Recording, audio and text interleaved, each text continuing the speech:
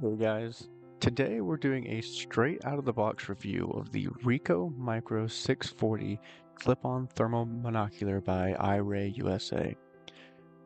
Boasting a 640 by 512 sensor, you get amazing quality for the MSRP of about $6,000.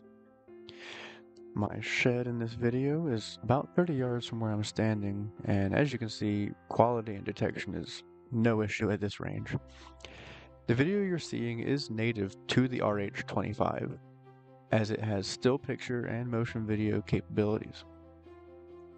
There are also a handful of color palettes that I'll show you a little later in this video, but we'll dive deeper into in a future video. Also in a future video, we'll be pairing this thermal up with a variety of different scopes with different tube diameters and zoom powers, using my phone scope mount to show as close to what I'm seeing with my naked eye as possible. We will also go over how to zero and pair this to your scope. As you can see, we're now on red hot, and you can see the ramp to my shed and my dog Draco boasting a bit of heat. It's about midday, and this does a very good job at differentiating the actual heat signatures from just the heat from the ground or trees.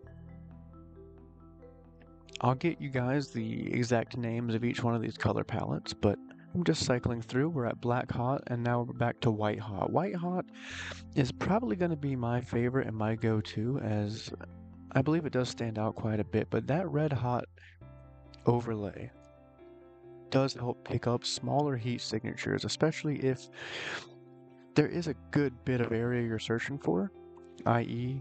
maybe your dog is lost in the woods and you're having to scan through. The trees do show off some heat, but obviously your pet would radiate that red hot